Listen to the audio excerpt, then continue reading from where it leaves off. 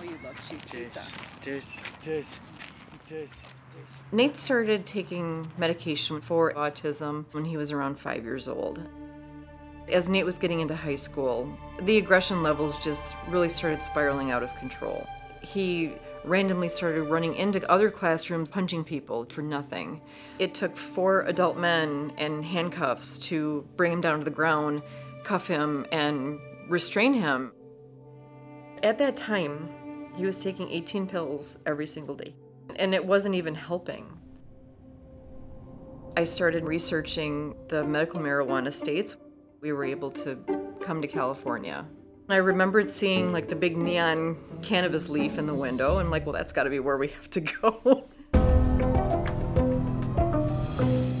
Why don't you just tell me a little bit about your family with your kids? Okay.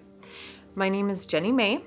I have 3 sons on the autism spectrum. Each child is, of course, so different, like any other child. And as far as them being on the spectrum, Nathan is what is considered to be at the very severe end. And rather than trying to find the right medication, they just gave more and more and more of it. And that was really the only solution they had.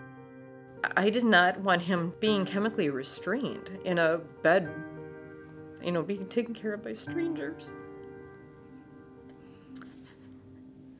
Sorry.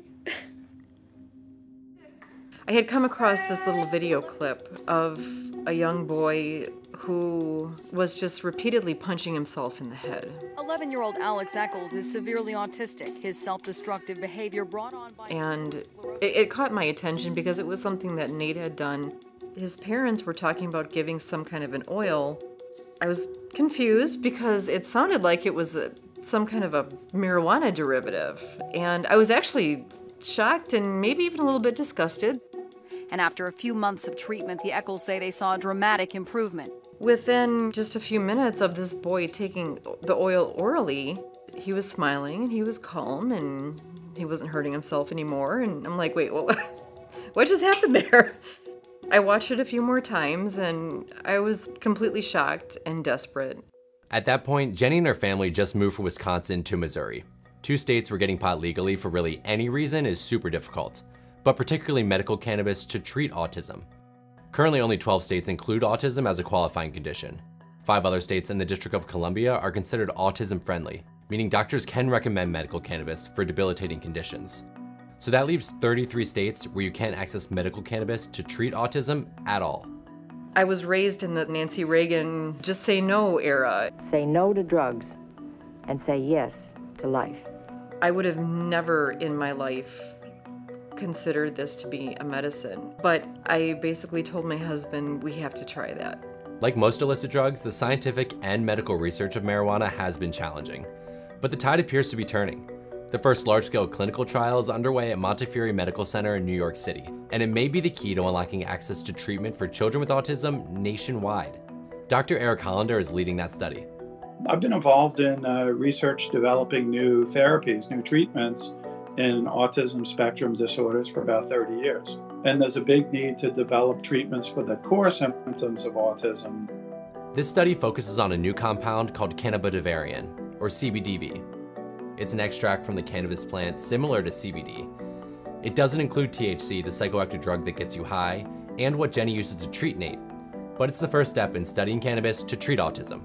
This particular cannabinoid has effects on some of the underlying mechanisms that we think are central to autism, the problem behaviors, disruptive behaviors, and also in some of the compulsive behaviors or repetitive behaviors or perseverative behaviors. So it gets at a key mechanism that we think is important.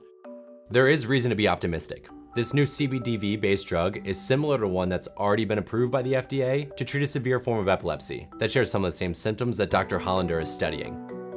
This new research could help cement what has largely been anecdotal support of using cannabis to treat autism. But while that research is ongoing, parents like Jenni are moving to states that have more lax marijuana laws. For Jenni and her family, that meant packing up everything and moving all the way across the country. That decision may sound extreme, but for Jenni and Nate, it's been worth it. Their lives have been transformed since first visiting a dispensary. We got home and he took a hit immediately. We got this, huh? Okay. Okay. Okay. And within not even 5 minutes, it was just like a light switch. He was happy and just kind of looking around like he had never seen the world in that way. And he was smiling and looking at me. And I just knew right away because nothing acted that quickly or that positively ever. Jenni has learned a lot since moving her family out to California. There, she joined forces with fellow mom Rhonda to start the nonprofit Whole Plant Access for Autism. Now it's a team of moms dedicating their lives to helping other families navigate the challenges that come with getting cannabis for their autistic kids. I feel like we get a lot of people that come to our booth. Someone in their lives has been touched by autism, and they don't know that this is an option for them. Oftentimes we get people that, come to us after the event, they email us or they find us on social media and they want to learn. And that's kind of what we're about. We're about educating. We decided to take a drive out to Joshua Tree. I had him vape and take an edible right before we left the house. He saw that I was taking pictures, and most of the other pictures that I've ever taken him in his life, it was kind of a vacant stare. He wouldn't really look, he wouldn't really smile. And he ran over in front of me and sat down. He sat there and he posed for a picture like everybody else would in a situation like that. And I'm like, that's it. That's basically his birth picture. You shouldn't have to go through the whole gamut of medications and side effects and long-term consequences of some of those side effects in order to get to it. Just look at cannabis as another tool in your tool belt to try. Thanks for watching. For more dope science content, check out our website and subscribe to Freethink for more great videos every week. If you want to learn more about what Jenni and Rhonda are doing with their nonprofit, you can go to their website, which is wpa4a.org.